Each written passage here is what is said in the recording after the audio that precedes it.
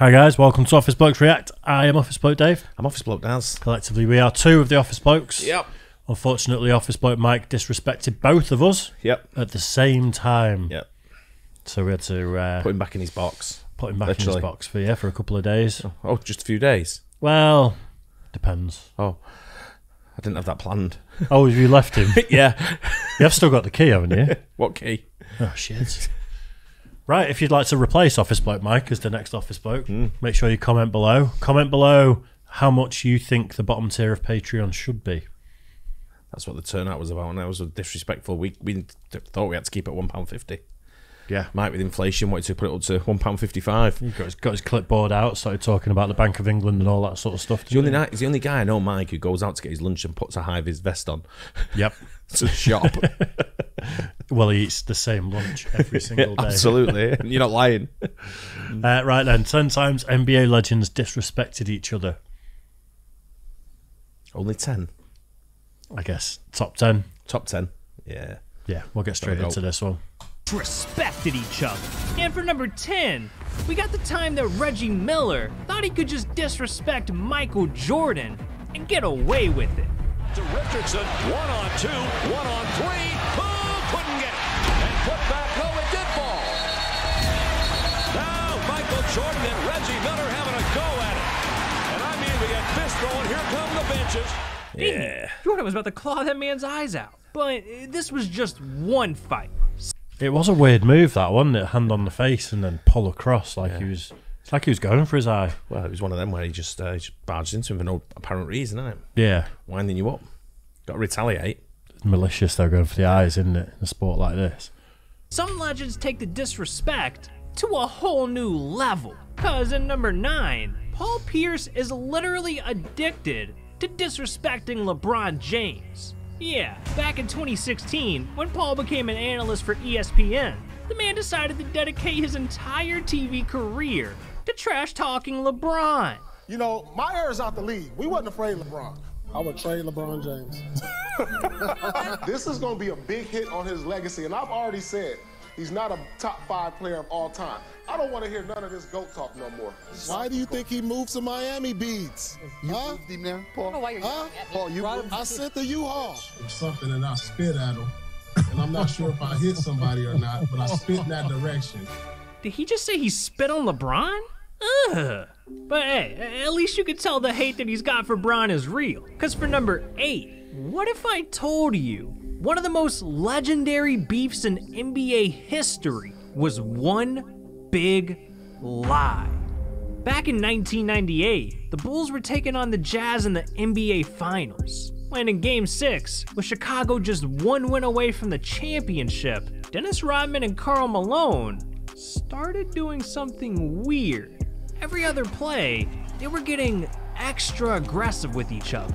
Almost like they were professional wrestlers or something. Now, you might be thinking, these dudes were just going at it, being competitive because the championship's on the line. I mean, that's what I thought. Until I heard the commentators say this. He and Karl Malone, regrettably, are scheduled to wrestle in one of those bogus events next month. Why Malone wants to lower himself to that is anyone's guess. And Rodman apparently wants to start the wrestling now. Yeah.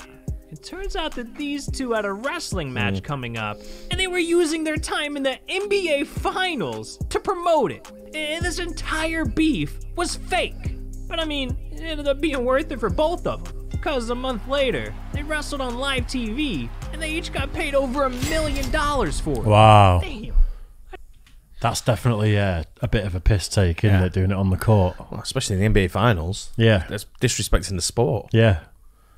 Oh. It's not like Dennis Rodman to be disrespectful towards Karl Malone. anyone or anything. I didn't think being disrespected could ever end well.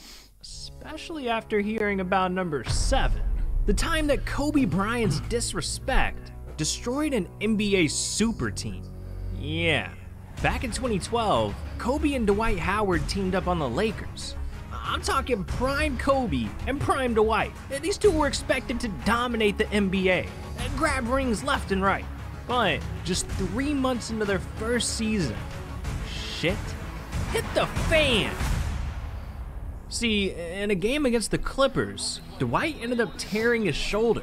And this injury was so bad, he was told he needed surgery and could miss up to 6 months. So obviously, the man took a little break to recover.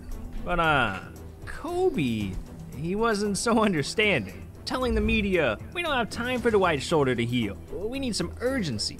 Dog, this man's got a busted shoulder. What do you want him to do? And Dwight was wondering the same thing, because later that day, he clapped back at Kobe in an interview, saying, "Kobe's not a doctor. I want to play, but at the same time, this is my life." Yeah, this one incident caused tensions between Kobe and Dwight to skyrocket. They started bickering on the court, arguing in the locker room, and throwing shade at each other to the media. But the final straw came after they were eliminated in just the first round of the playoffs. And with that, Kobe snapped his fingers and made Dwight disappear. Yeah, Dwight signed with Houston and officially ended the Lakers super team.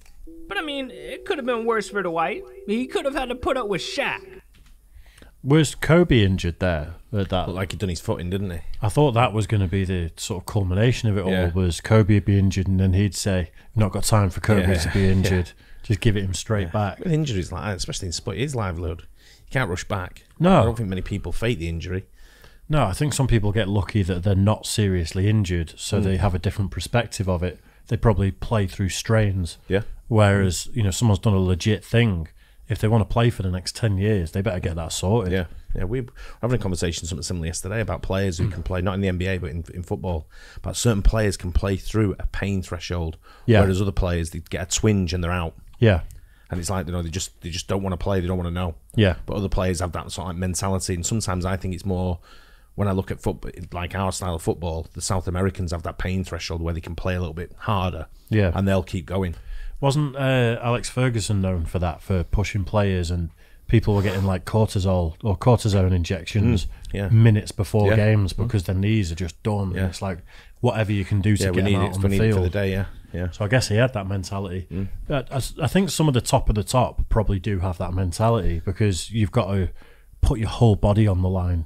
Some do, some don't. Some sort of like chicken out, if they so to speak. Yeah. Don't want to know. I'm sure there's plenty of people who've got injured just as their career's about to kick off because they've played through something now. It's hard. That's why you've got to be careful.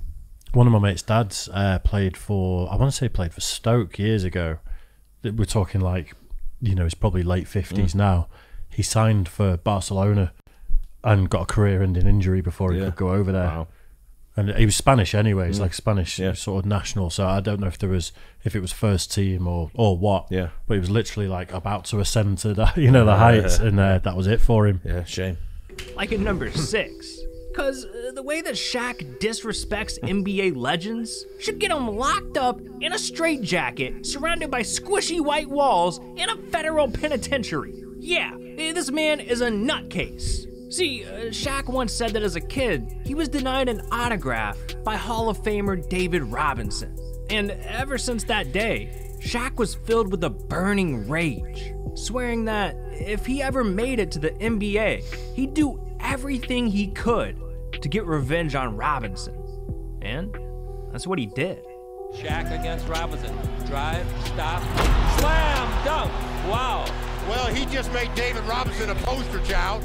But years later, after they both retired from the NBA, Shaq had a little confession to make. Set the record straight on the David Robinson story. And the way I have heard it was that he stiffed you for an autograph when you were a kid, and you held it against him. And now you're telling me this is not true? It's not true. I made it all up. Mr. Robinson, I apologize. Yeah, Shaq just completely lied about the entire thing. This man's a psycho. Now, the disrespect between Shaq and Robinson may have been fake, but at number 5, the beef between Scottie Pippen and Charles Barkley is so real, it's been haunting them for decades. See, back in 1999, Scottie and Charles were teammates on the Rockets, and they were expected to win an NBA title. But instead, they were eliminated in just the first round of the playoffs. And with a loss that embarrassing, Scottie decided to blame Charles and request a trade. I mean, that's all pretty damn disrespectful. So our boy Charles, he wanted an apology. Well, I think Scotty had something else in mind. I wouldn't get Charles Barkley an apology at gunpoint, so he could never expect an apology from me. If anything, he owed me an apology for coming and play with his sorry fat butt. Damn, Scotty, all you had to do was say sorry, man. Jeez. But thankfully, everything got resolved. Scotty was traded to the Blazers, Charles retired from the NBA, and the beef was over. Until 2 decades later, when in 2021, Scotty did a GQ interview to promote his new book, promote his bourbon, and diss Charles again, saying, yeah, Charles is in the Hall of Fame, but when you think about success and winning, you don't speak of Charles Barkley's name. And I mean, if you know Charles, he's not just gonna let that slide. So he came back as Scotty one final time. Scotty, I've always liked you. You're a good player. We ain't never got to fighting. We ain't never had no bad words. All of a sudden, I'm a bad guy because you got a book and a bourbon coming out. I just kind of felt sad. You know what I felt like? When I'm watching TV and I'm seeing somebody who's like gonna box, and I'm like, yo, man, you didn't save your money. You got to do anything. Like, this is crazy. Damn. Legends hating on legends for over 20 years. He handled that well, didn't he? Yeah. You've got to, haven't you? You've got to always stay. If anyone's ripping on you, just stay one step ahead. Yeah. I think beef is currency nowadays, especially when it's all about clicks and views and likes and things like that. Yeah. But I think what Charles Barkley's got to remember as well, he never won a title. I know. I think he's very defensive about that, though. So you don't want to really get into many beefs because that's the ultimate, isn't it? Well, yeah. I don't know. Where do you sit in the title thing? Is he lying, saying, when people talk about greats, people might not mention Charles Barkley purely based on the fact he didn't win a title? Well, there's a video in our watch later. How good was Charles Barkley actually? Because I think I asked a question on one of the videos because he's not won anything. To what degree is he up there? Yeah. I don't know any Pippen won, but he played in that great team with Michael Jordan and Rodman. Yeah. The Chicago Bulls. If you look at Logan Paul and Tommy Fury, there was loads of beef before it and stuff to sell a fight, and then after it, it's been nothing but I respect that guy. He's a great guy. Well, you respect anyone once you get in the ring with him. They know anything that he's done outside of the ring. If you're going to stand in the ring with each other, then you got to show mutual respect at the end of it because they've gone to war with you. But they're selling tickets though as well, aren't they? And book deal, bourbon deal. Yeah. You're trying to sell your product at the end of the day. The camera, isn't he? He's got a platform. Yeah. That's petty. But Charles and Scotty's feud doesn't compare to number 4. Because Harden's beef with Giannis always got him clowned by the entire world.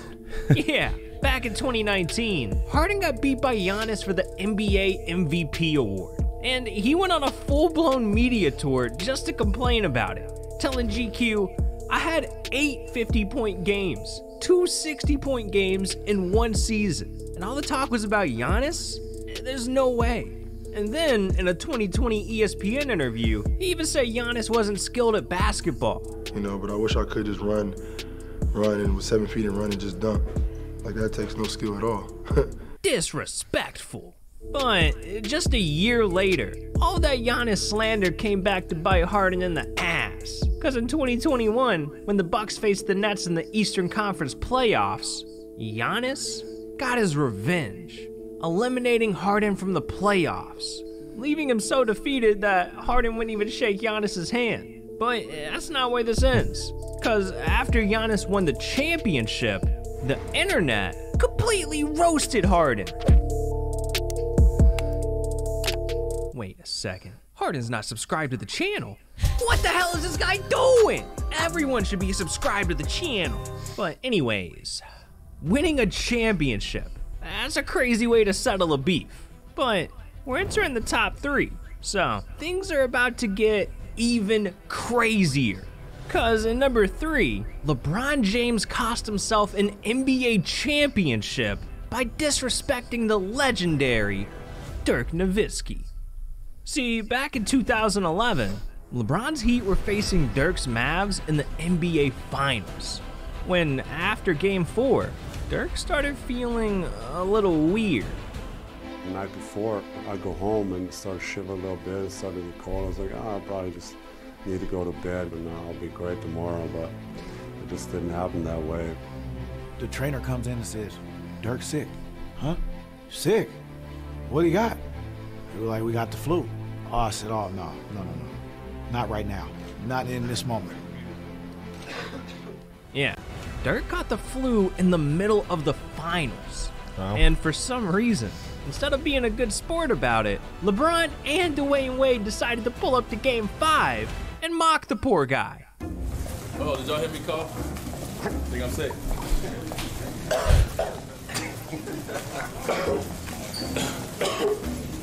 Hey, just weather, man. This was a bad idea.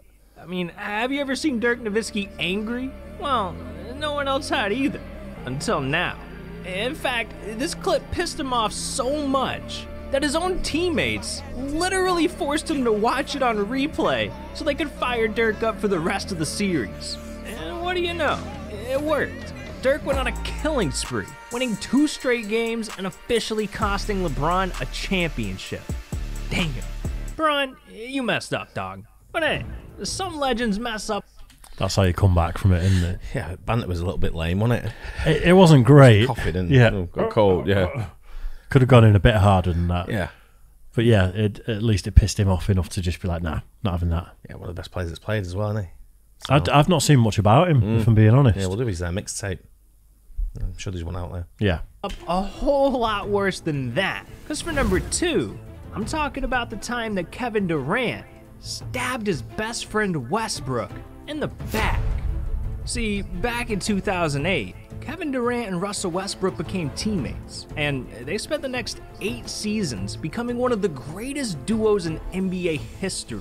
But in 2016, after being eliminated by the Warriors in the Western Conference Finals, KD secretly blamed Russ and felt like he never won a championship with him. So he started exploring his options, and despite telling Russ to his face that he'd return to OKC and still be his teammate, KD went out the very next day and stabbed him in the back, agreeing to sign with the Warriors, the same team that had just eliminated them both from the playoffs.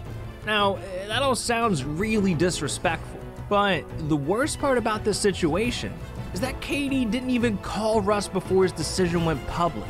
Russ literally found out what happened by checking Twitter. Damn, it's sad to see disrespect just destroy a friendship. But number 1 destroyed something even greater, cause the disrespect between Shaq and Kobe marked the end of one of the most legendary teams in NBA history. And it all started in 1998, when, during a Lakers practice, Shaq slapped Kobe in the face for trash talking. What a way to start a beef off. But this was just the beginning of their beef. Cause in 2000, when Shaq showed up to training camp 20 pounds overweight, Kobe was so disgusted that he made fun of Shaq to a reporter, saying, "A guy selling donuts at 7-Eleven has more pride in his job than Shaq." And with that comment, this beef became personal. They started bashing each other to the media every chance they got. So by 2003, despite winning 3 straight championships, the two could not stand each other, to the point where Shaq tried getting rid of Kobe for good, telling reporters, "This is my team. Kobe doesn't like it. Let him go after the season." I don't think Kobe's gonna like that one. Yeah, after that, the two literally showed up to a Lakers practice trying to fight each other.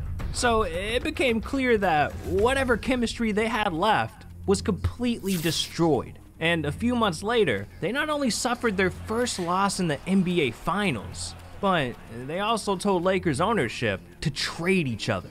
So the next season, Shaq was sent to Miami, and with Kobe by himself, the once legendary Lakers team missed the playoffs for the first time in 11 years, officially ending their dynasty.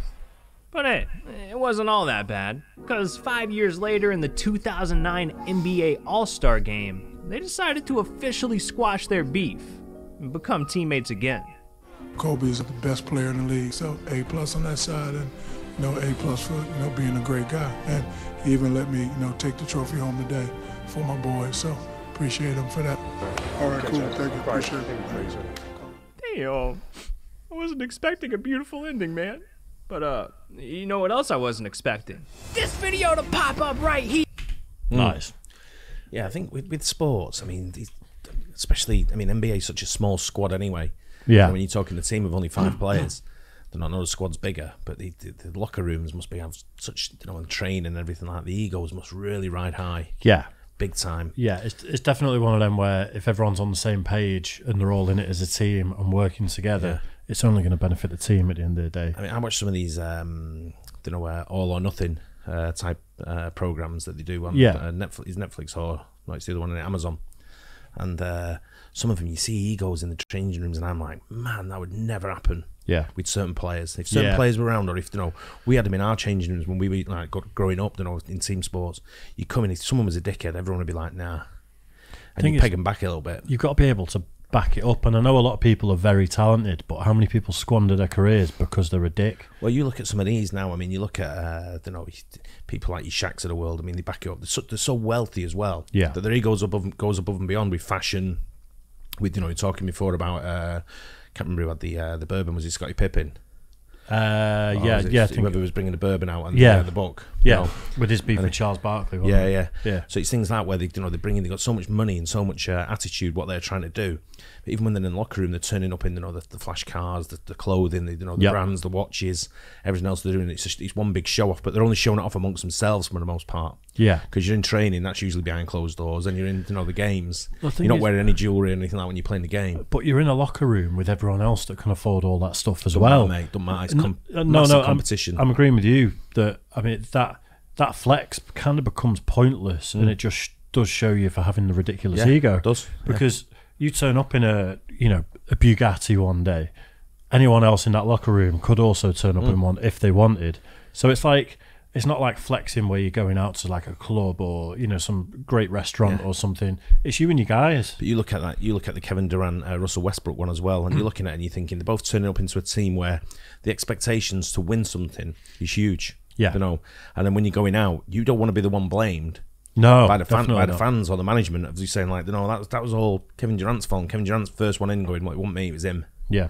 And that's where it all starts, isn't it? These beefs like that. Yeah, I suppose at that sort of high level, the pressure they're dealing with, and some people can't accept responsibility for their actions. It's got to be the other guy. Well, it's the next trade you're going to get as well. Yeah, and the next package you're going to get, the next deal you're going to secure by saying, listen, the reason I didn't win the championship was because of him. Yeah. If you put me with him on your team and pay me $300 million a week, then I'll win the title. Yeah. It's a shame when you see like elite partnerships and elite teams that are just absolutely smashing it. All you've got to do is keep the ship in the right direction. Steer the ship in the right direction, and just keep doing what you're doing. But then some extra factor gets involved and splits up partnerships that are just amazing, and they're working. I think we watched a video with Steph Curry with his with what they were doing at the Golden State Warriors. I know he's been there now. They look after him, but they also he looks after all the other people, and it's a massive team sort of thing. Yeah. And I don't know. I mean, the people are probably telling us in the comments about beefs in there, and I'm sure there's loads in every team and every sport's got them. Got to keep it professional, though. In all walks of life, I think where there's things like that, get the job done first, and then beef afterwards. Correct. Or whatever it is, keep it out. I agree. Interesting one though. Yep. Anyway, I hope you enjoyed it. Don't forget to like and subscribe, and we'll catch you on the next one. Cheers, guys. Cheers.